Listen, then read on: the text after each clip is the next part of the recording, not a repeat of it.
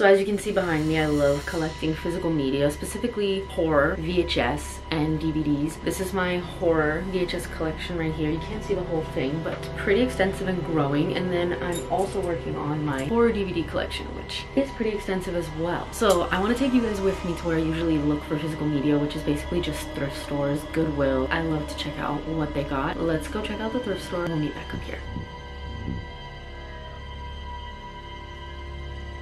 I don't know what just happened. I literally think somebody donated their whole horror DVD collection to the thrift store and I got the whole thing because I just got the most massive horror DVD haul. And this is all from one thrift store. Oh, and also one VHS as well. But it's mostly DVDs and they're all horror. Let's go through all of them. First up, I got Blade on VHS. A half-mortal, half-immortal is out to avenge his mother's death and rid the world of vampires. One of my favorites. Love the blood rape scene. Halloween, the original Halloween with Jamie Lee Curtis. Halloween 1978, convicted killer Michael Myers steals a car and escapes, returning to his hometown of Haddonfield, Illinois, where he looks for his next victims. John Carpenter's Halloween on DVD. The rest of them are all going to be on DVD. Love this one. The remake of Texas Chainsaw. A young woman named Heather learns that she has inherited Texas property from an unknown relative, and she is unaware of the horrors that await. The original Texas Chainsaw from the 70s is one of my favorite horror movies, so had to add it to the collection. The Skeleton Key from the early 2000s. Caroline quits her job at a hospice to work for an elderly woman. When she begins to explore their rundown Bayou mansion, she discovers strange artifacts and learns the house has a mysterious past. This was one of the first horror movies I remember seeing in the theater with my friends, so I definitely have to rewatch it and see if it still holds up. Queen of the Damned follows the legendary vampire Lestat, who has reinvented himself as a rock star. His music wakes Akasha, the queen of all vampires. Her malevolent power is so great that all the immortal vampires must stand against her if they want to survive. Iconic. One of my favorite movies. Cabin Fever. College students vacationing in the mountains mistakenly shoot a local man with a skin infection. The French struggle to stop the contagious flesh-eating disease. I don't know if I've seen this one. Definitely gonna have to check it out. I feel like it's definitely the vibe of the types of horror movies that I like. John Carpenter's Christine. Unpopular nerd Arnie Cunningham buys a 1958 Plymouth Fury, which he names Christine. Arnie develops an unhealthy obsession with the car, and after a bully defaces Christine, the auto restores itself to perfect condition and begins killing off Buddy and his friends. I haven't seen this one yet either, but it's a John Carpenter film, so probably gonna be really good. Saw, the original Saw, the first Saw movie. Two men regain consciousness while chained to pipes. As the two men realize they've been trapped by a sadistic killer named Jigsaw, they must complete his perverse puzzle to live. Has to be in my collection. Nightmare on Elm Street. This is the remake of Nightmare on Elm Street. Teenagers begin having the same dream of a horribly disfigured man named Freddy. The only escape is to wake up. But the original Nightmare on Elm Street from the 80s is one of my favorites, so I wanted to add this one to my collection. There's a lot of remake movies in this collection, but I love it. And I also like how it says rental at the bottom. I just think that's cool. 13 Ghosts. A family inherits a spectacular old house from an eccentric uncle, but they realize that there's powerful and vengeful entities that threaten to annihilate anyone in their path.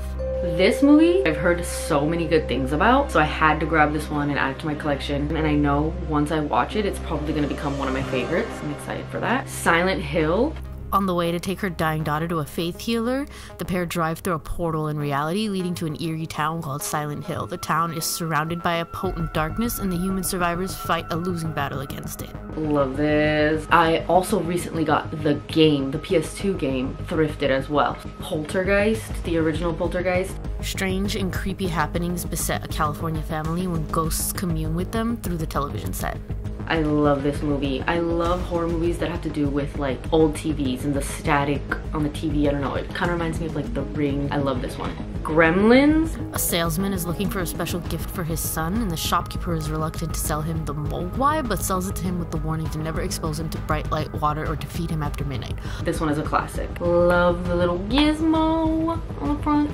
This is a twofer. It's Jeepers Creepers and Jeepers Creepers 2. After making a horrific discovery in the basement of an old abandoned church, Trish and her brother Derry watch their routine road trip home from college turn into a heart-stopping race for their lives. The original Jeepers Creepers. Love that one. Dark Ride. 10 years have passed since the murder of two teenage girls by a psychopath named Jonah. He escapes from the mental institution and returns to his old haunt and amusement park with an attraction called Dark Ride. I haven't seen this one yet either, but when I looked at the back, it kind of reminded me of House of a Thousand Corpses. Promises, which is one of my favorite horror movies. It has to do with like a theme park attraction, which is also giving me Terrifier 2 vibes. So Leprechaun 1, 2, and 3. Dan O'Grady steals 100 gold coins from a leprechaun while on vacation in Ireland. 10 years later, the leprechaun goes on a murderous rampage to reclaim his gold. And the first one is one of Jennifer Aniston's first movie roles. The Omen. A new age of evil threatens to arise when an American diplomat and his wife learn that the child they adopted may be the son of Satan. Mystical signs point to the Antichrist's coming battle for dominion over heaven and earth. Love this. House 2. A man and his friend exhume an ancestor in the house where his parents were killed.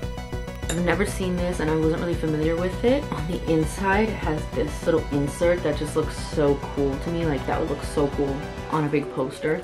Another John Carpenter. It's John Carpenter's Vampires. Jack Crow has one purpose in life, putting stakes through vampires' hearts. With his battle-hardened crew of vampire killers and assistance from the Catholic Church, they roam New Mexico deserts looking for undead lairs to annihilate. Also heard really good things about this one. I'm excited to add that one to my collection. Shudder. Another early 2000s horror classic. Photographer Ben and his wife turn their honeymoon into a working vacation. As they make their way up a mountain road at night, they slam into a woman who suddenly appears in their path. Soon, eerie reminders of the accident emerge when Ben sees ghostly images in the photographs he develops. In the vein of The Ring and The Grudge, this one was made to kind of go along with that whole thing. Panic Room, another classic, Jodie Foster and Kristen Stewart. Trapped in their New York brownstones panic room, a hidden chamber built as a sanctuary in the event of break-ins, Meg Altman and her young daughter Sarah play a deadly game of cat and mouse with 3 intruders doing a brutal home invasion. I love the coloring on this casing, that blue color. That just reminds me of like early 2000s horror. The Lost Boys, another vampire classic. Teenage brothers Michael and Sam move in with their mother to a small town. The angst-ridden Michael soon falls for Star, who turns out to be enthralled to David, the leader of a local gang of vampires. I love this one. And Stephen King's Sometimes They Come Back. High school teacher Jim returns to his hometown to pursue a job. Jim is haunted by the memory of his brother being murdered by a group of teenagers. He finds that the teenagers have returned to town as they appeared before they died. When his students start dying off, Jim becomes the prime suspect. I've never seen this one. I really like the cover. The Babysitter. A 12-year-old Cole finds out his beloved babysitter belongs to a murderous satanic cult of teens. Cole must put his crush for his babysitter aside and escape their grasp before they sacrifice him for personal gain. This was a Netflix movie. I don't know, I just think it's cool to have Netflix movies in physical form. Dark City, this is from the director of The Crow. John awakens alone in a strange hotel to find that he's wanted for a series of brutal murders. The problem is that he can't remember whether he committed the murders or not. He seeks to unravel the twisted riddle of his identity. I don't think this is exactly a horror movie, but it sounded really interesting. So, Drive-In Cult Classics, an 8-movie collection. I'm not sure if they're all horror. Some of them might be horror, but some of them might not be. But I just really liked that cover. And yeah, that was the haul that I picked up on this thrift trip. I got 25 DVDs and 1 VHS. These were all $1.29 each for the DVDs and $1 for the VHS. A really good haul. Just looking down the sides of these at all of the names, it just looks so cool. These are gonna be so cool to add to my horror shelf, my horror collection of movies. Just look at all the names. So many classics and so many iconic movies in this. Make sure you're subscribed because I'm gonna be doing a video really soon showing you guys my horror VHS collection as well as my horror DVD collection. Thanks for watching and I'll see you next time.